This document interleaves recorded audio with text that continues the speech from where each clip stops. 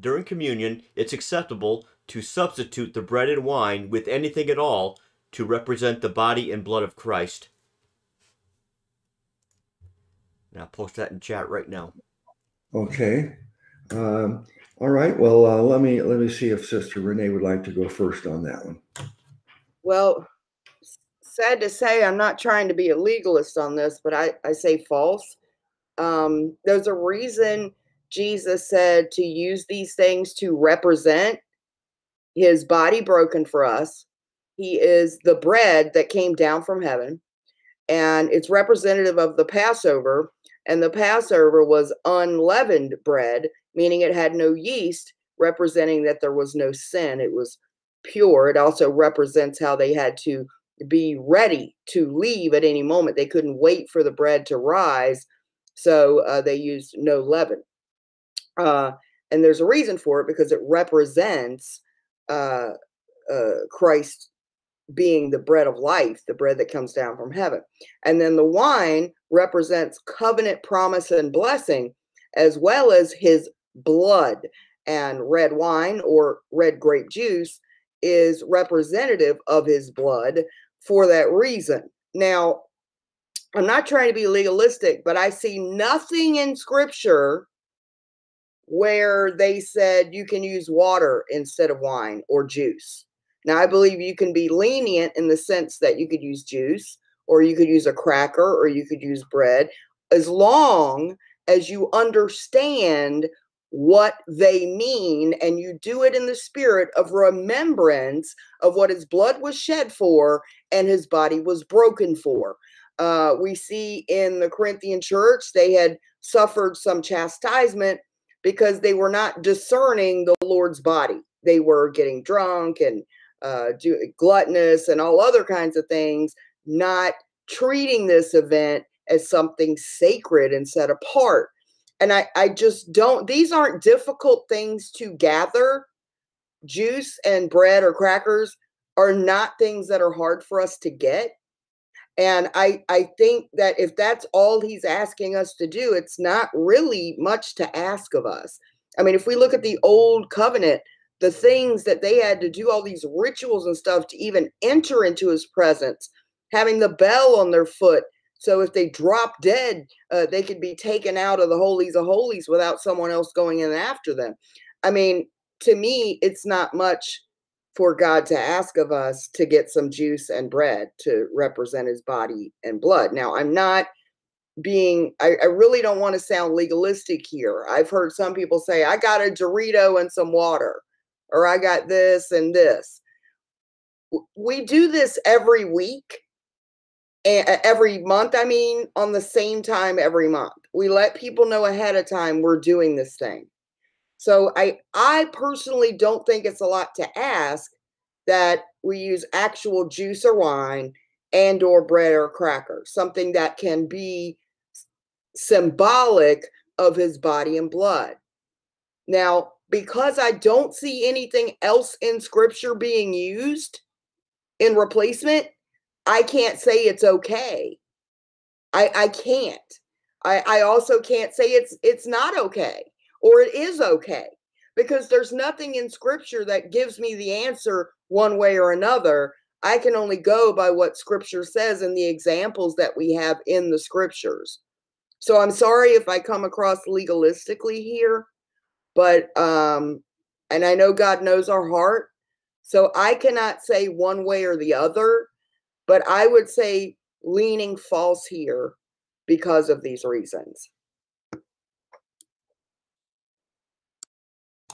Well, thank you, Sister. Well, I guess that's about as legalistic as we'll ever hear Sister Renee speak. Let me see. I'll just ask who'd like to go next. It was Heather's question, so she should go last. Okay. Let's ask Sister Lisa. Let Sister Lisa go next then. Okay, I guess I would say leaning false too. Could you read the question again, Ben? I'm sorry. Yes, it says during communion, it's acceptable to substitute the bread and wine with anything at all to represent the body and blood of Christ. No, I would say definitely false. Anything at all, I would say. The way it's worded, I would say definitely false. I think there could be some exceptions, but um, not a whole lot. Like if somebody had a cracker versus actual unleavened bread, or just a piece of bread that might not even be unleavened. And then also, I heard one preacher talk about this, and I think he is right about it. So I'm gonna throw it out here. You've got people who are in prison, for example, they cannot get wine, nor can they just get grape juice whenever they want, whatever. So they're very limited on what their resources are. But he said most everybody at some point can usually get bread and water.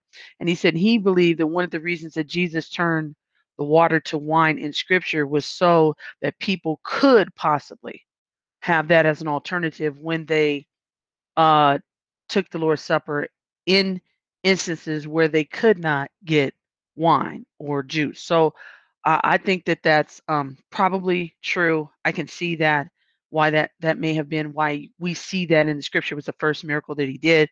So uh, I would say in those instances where it's some form of bread, whether it's leavened or unleavened, whether it's a cracker or and water, I can see that being okay. And if the person has the right attitude, that it is in reverence to the Lord and they're doing it in remembrance of Him, then they're doing that in accordance with the Scripture. But taking other things and substituting it, I don't know. I think that's a stretch. I'm not going to condemn anybody necessarily for it, especially if they're going like, this is all, literally all I have. I have nothing else.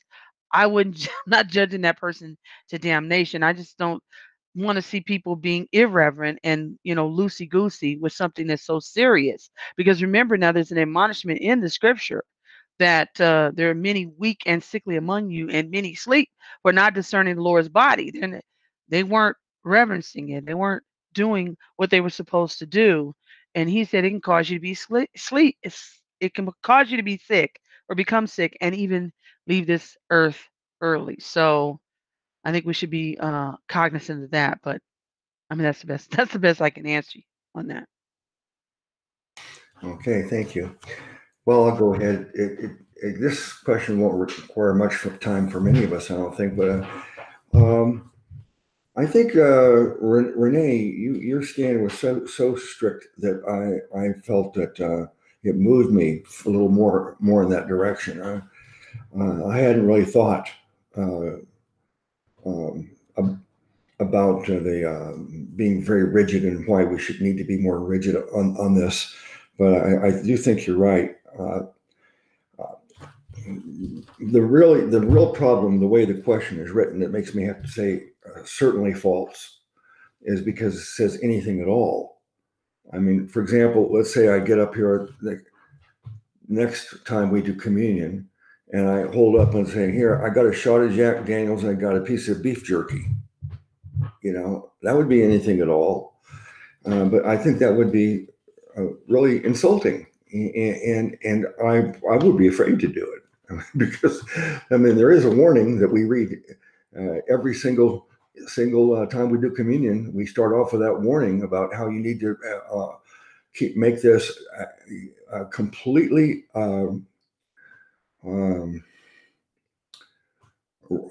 What's the word? What do we say instead of fear God? Respect. Reverential. Reverence. It's got to, you must have complete reverence and respect for this. It's a very serious thing. That's why he had to give us this warning, and I think the warning is something you better heed.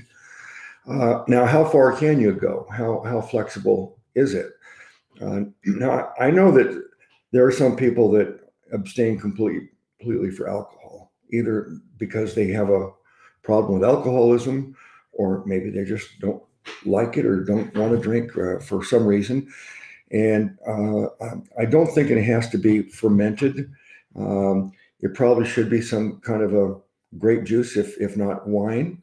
But I would think that water or something else that might be acceptable or okay if it's impossible under the circumstances. Let's say you're somewhere and there's, like Renee pointed out, how look, there really should be no excuse We know that it's the first Sunday of each month.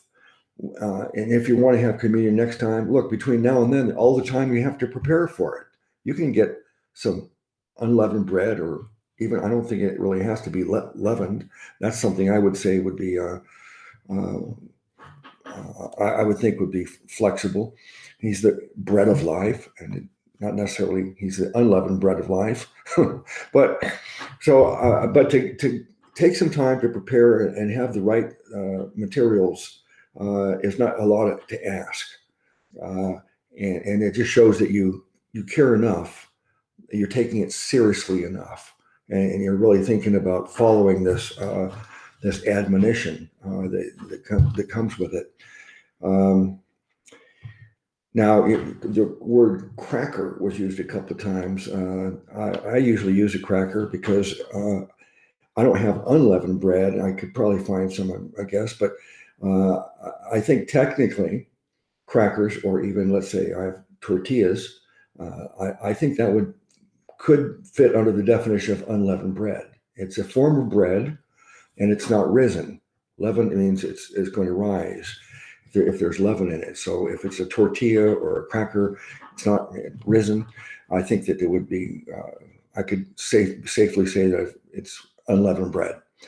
But I usually do have wine. Matter of fact, every time except once, I think I've communion all the time. I always have a little shot glass of wine, just enough to do it, but not enough because I don't usually have more than 2 or 3 alcoholic beverages a year. I mean, I'm not against it. It's just, I'm not that interested in drinking alcohol as I did when I was younger. So there's no reason for me to have any more than that. That just a little bit is all that's needed in order to do the ceremony. But I think what really makes me say certainly false is because the phrase anything at all. That would be, I'm really afraid the things people could come up with as substitutes if we allowed that. Okay, everybody's answered but Ben. And Heather's last. Go ahead, Ben. Well, I agree with everyone's answers. They're really great answers. Really very little left to say, if anything. Yeah, I mean, I don't think there's any. I don't think there's any prescription in Scripture for how often we're supposed to do it. So it's not like if we're supposed to do it daily, then yeah, it would be a challenge maybe for in some circumstances to meet the requirements or meet the well, not would say requirements, but essentially requirements, stipulations of the Lord's Supper. Unleavened bread, like as Renee said, and wine. And so in that case, because there's no stipulation on that, there's really no reason to do it without. There's no reason to say, oh, I'm gonna eat a gummy bear and a swig of like you said, Pepsi or something. I don't think. I don't because there's no prescription for how often you should do it. Whenever you do it, you should do it properly, I believe. And just so again, it's not there's no reason to substitute if you don't substitute something different if you don't have to. So for that reason, I agree with all your answers that if you're gonna do it, if you're gonna do it right, just as Scripture prescribes. And not in any other way. So I would agree with all your answers. Brother Luke, Mm-hmm. I want to say the only, because the Lord's Supper is such a sacred event, it should be done thoughtfully with care. And the only exception I would make is one that, like Lisa gave, where the items are impossible to get. I would say if you can't get them now, don't do it. I just think it's better not to do it until you have it. But if you're in a situation long term where you can't get it, like you can't get juice or wine, then, like she said, the Lord turned water into wine. But these things are chosen by the Lord Himself with a reason, and we're to meditate on these things. And God does know our heart. So in those rare cases, if you really wanted to commune with the Lord and it was not possible for you to get juice or wine, but we can always get some sort of bread, a cracker, bread, whatever. But the point is that it's bread, the bread of life. It represents it. There's the reason Jesus chose these items to represent his suffering for us. So in the rare place that a person cannot get it, I'd say wait until you can and do it properly so that it is set apart as a sacred event with much contemplation. But if you're in a situation like in prison and you can never get it, because like if that gentleman's in prison, I would say wait until he can go to the canteen and get some grape juice. That would be the right thing, I would think. But if it's just not possible, then I'd say maybe water could be a substitute. But I'm just very careful because I see no place in Scripture that tells us we can go ahead and do that. And so I think there's a reason these things are chosen, and that I think it's such a sacred thing. I would not want to err on this. I want to err on the side of caution here and say, yes, the Lord does know your heart. But if you're not willing to make the effort to go to the store the day before you know we're going to have communion, then is your heart really into it? Do you see what I'm saying? So I think we need to contemplate this and realize how special it really is. I'm not trying to be legalistic here, but I don't think it's much to ask. It's the only ritual that the Christian body of Christ really has, and not the way the Catholics think of it, but the way the Bible talks of it. So we should treat this with the utmost respect and conscience. Mm-hmm. Yeah, and there's more I want to say on it. We'll have a chance for follow-up answers, but let's give Heather her chance now. Everybody's spoken. Heather, what do you say? I agree with everyone. I think that your attitude has to be an attitude of reverence. And, you know, if we were asked to do 50 different ceremonies, then it might be a little bit more understandable, but it's one ceremony a month. And so for that reason, I think that the respect is necessary. This actually was not my question. I had somebody from the congregation send me a list of questions to reword for him. And because of that, I reworded them and submitted them. But I've just seen in the chat a few times where people will say, "Oh, well, I don't have bread and wine or juice or anything, so I'll just use what I've got here." And it's, I don't know, a Twinkie. Hendrix said a Twinkie and a Coke. So let's just say that for now, a Twinkie and a Coke. I'm sorry, but it just does not work for me. And here's my issue with this. If that is all that you have, and you do not feel convicted in your heart that what you are doing is inappropriate, then by all means, don't share it in chat. Just keep it to yourself. As long as you are okay with what you're doing and you're not doing it to cause a problem in the congregation, then do it.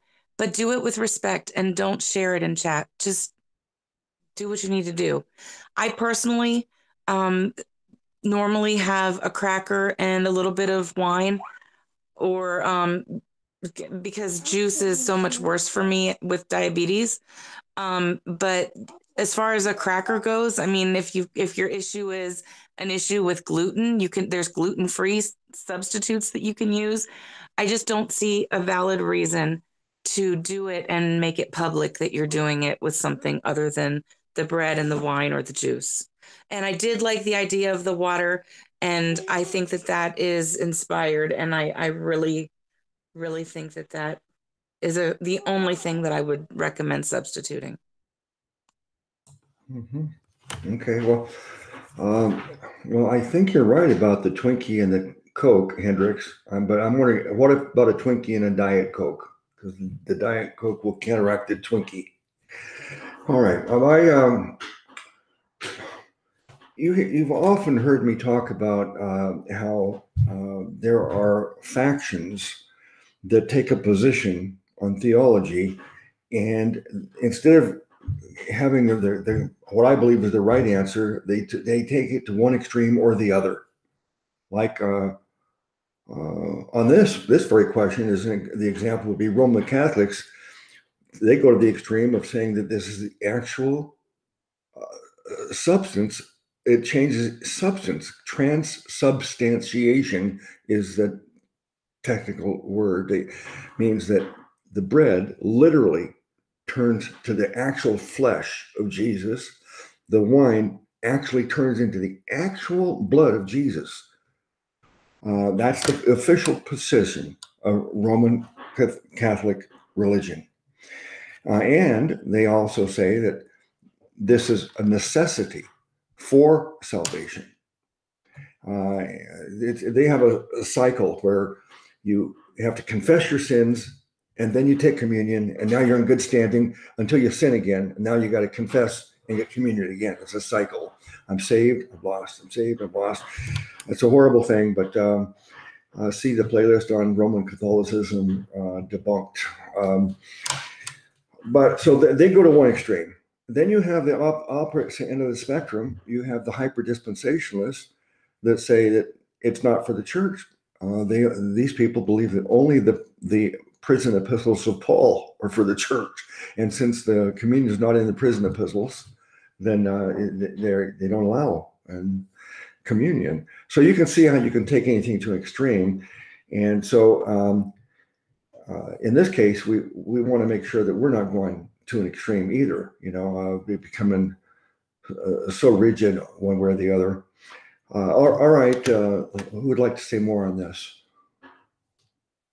Oh, I forgot before you say that I've talked about church history and how the second generation, what they call the church fathers, the people who immediately followed after the apostles, like Polycarp was a disciple of the apostle John. And so the next generation after the apostles were the church fathers. And I'm telling you, that's how quickly the church really went into apostasy. The very next generation of leaders started making communion and water baptism essential for salvation. Baptismal regeneration kicked in right after the apostles died off. Irenaeus wrote a book called On Heresies, and he talks about various things, but he does talk about water baptism and communion, and there's detailed requirements. He goes into quite a bit of detail on how exactly all this has to be done. And then there's another little booklet that came out in the end of the first century called the Didache. And it's a booklet on these details of how everything should be done. So they really formalized everything, and really, how they made it religious, made it all kinds of legalistic religious things where everything had to be cross every T, dot every I. All right, who wants to say more on this? Oh, I did. I want to say a couple other quick things. One, you know how the Bible says that if something condemns you, then to you it is sin. So I think if a person is convicted that they shouldn't use anything else, then they shouldn't. Or for somebody, as I was saying, how some people are in jail and they're not able to get, because not every prison, for example, has a commissary. Some of these prisons are like one step above being in an outhouse. So if they only have, bread and water, and they do want to do this, another scripture that might support the concept of doing it would be John 19:34, where the Bible says, when he was pierced, one of the soldiers with a spear pierced his side, and forthwith came there out blood and water. So we know that the Bible says in other passages that his blood was poured out. He said, "Do this as remembrance of me." Blood was poured out of his body. Well, there is scripture for blood and water pouring out of his body. So I would just say, if it bothers you, then don't do it. But if you have no, and again, I'm talking about in a situation where a person cannot get wine or grape juice, whichever they prefer, because there's arguments for both. I don't even worry about that. Do what your conscience allows you to do. But if they absolutely cannot get wine or grape juice, then water would be a suitable substitute, because most everyone can get some form of bread, even in prisons. In some prisons, when they beat people down to nothing, that's all they give them is bread and water. So just giving that as an example is something that's supposed to be reverence. It's not a game. It's not a joke. I'm sure that whoever, I think she said Hendrix told the joke. I think it probably was a joke, because Hendrix tells a lot of jokes. But um, in all seriousness, this is not something to be played with, because, as I pointed out earlier, if a person does not properly discern the Lord's body, it can cause a person to become ill, and it can also cause a person to leave this earth early. It's not a game. So you would do better just to not partake at all than to partake, as the Bible says, unworthily, not discerning his body correctly. So that's all I wanted to add.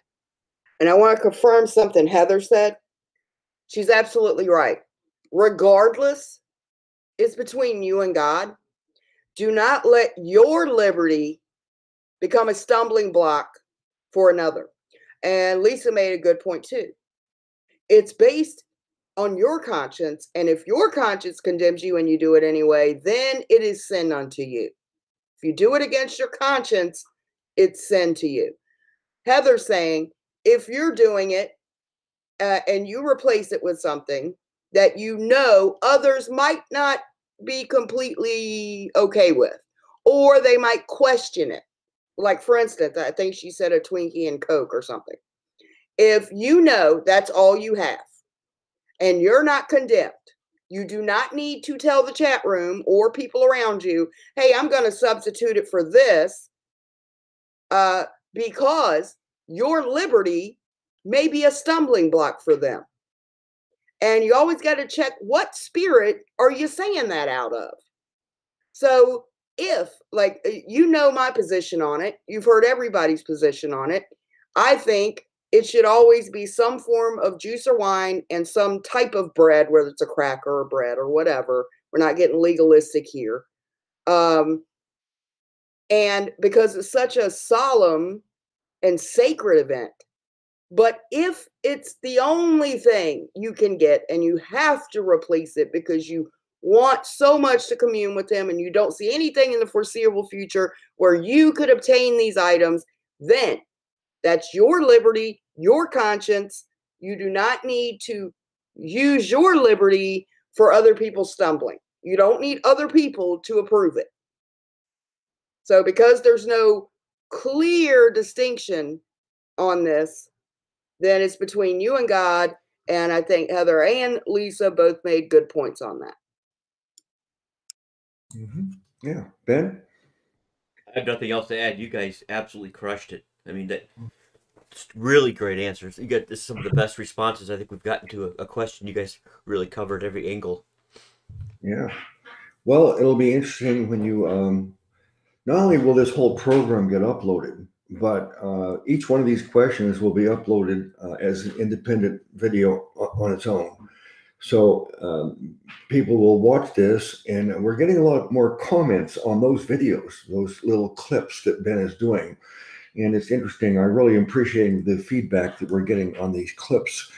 But I want to thank the person that asked the question. I don't know, Heather, if they want their name mentioned, but I'm glad it was asked because I'm really glad that we actually talked about this. It made me really think more seriously about it.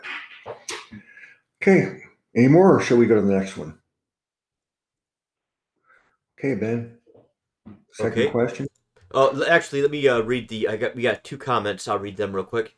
One person says, undecided because I thought the communion, Thanksgiving, and memorial / celebration was a huge feast, not just bread and water.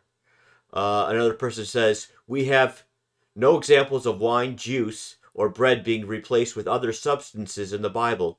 we should realize why Jesus chose those things to represent his body and blood. You know, those are the two responses. One thing that's interesting too, and this is one of the evidences I think is fascinating about scriptures. You find the little details is that if you look at an ancient kneading trough, so they're called kneading troughs where you would knead bread.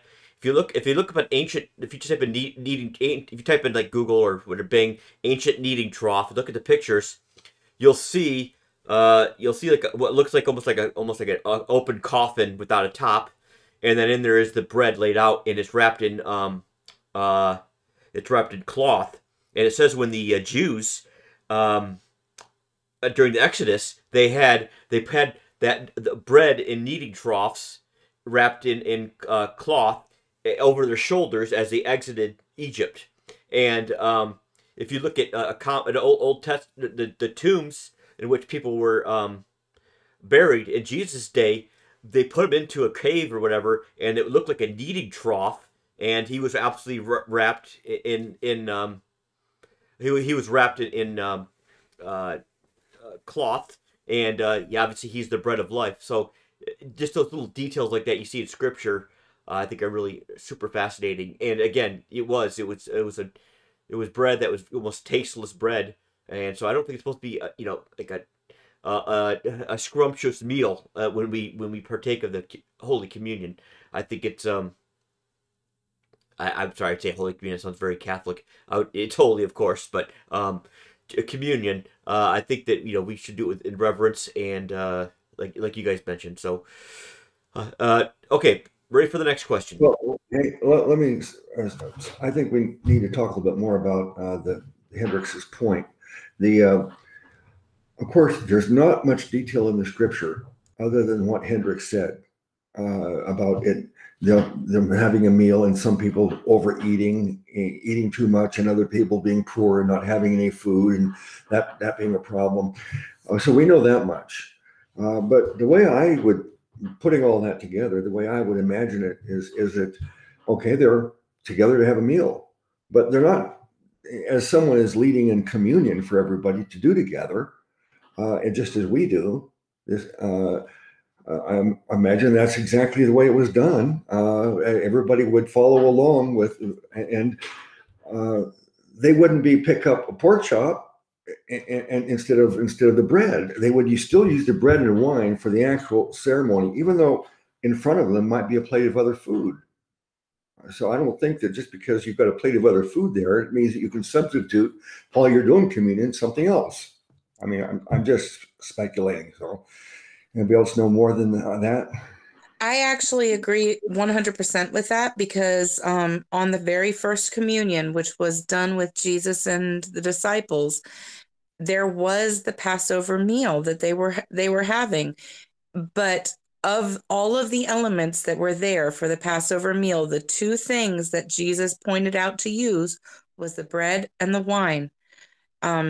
Whether the wine was alcoholic or not is totally up to your interpretation and your understanding of the scripture. But in that time, more than likely it was alcoholic. The point being that he could have said the bitter greens. He could have said the lamb. He could have said any other thing. But the thing that he chose to represent his body was the bread. And the thing that he chose to represent his blood was the wine. And I think that the least that we can do is to honor that and respect that. Yeah, thank you for pointing that out. I think that is should clarify it. All right. Brother Luke, can I say one thing here? Mm-hmm. Our answers tonight were not to specifically condemn anyone here in the chat in the past who has replaced the items with anything. It's not to say to go back and say a couple of weeks ago somebody replaced it with this or that, and now we're condemning them or putting them down. We're not doing that. We're talking about a general statement of what we believe the purpose of the Lord's Supper is and how we should treat it as something sacred. And in the future going forward, these are what we believe. and every person to their own conscience. And if your liberty is going to make another person stumble, then maybe we shouldn't share the details of that information with others, because it can, one, make light of the Lord's Supper, two, may offend or cause another to stumble or cause confusion. So again, our answers were not to condemn anybody that in the past did anything differently than what we're saying. So this is not personal to anybody that replaced the bread and wine with something else. That's not our point. Okay. I actually would like to second that as the person who rewrote the question and submitted it. This question was not for, like she said, was not to condemn anyone. But there was an example that we saw that the person who submitted the question to me for rewording saw and was concerned about, not for that specific week, but for the future, looking forward for anyone else who may think it is okay to swap out the elements. It was not to condemn, but rather to learn. Listen, we don't know until we learn. So that's why we're here, is to learn and to teach and to come to a better understanding of what the Bible says about these things. So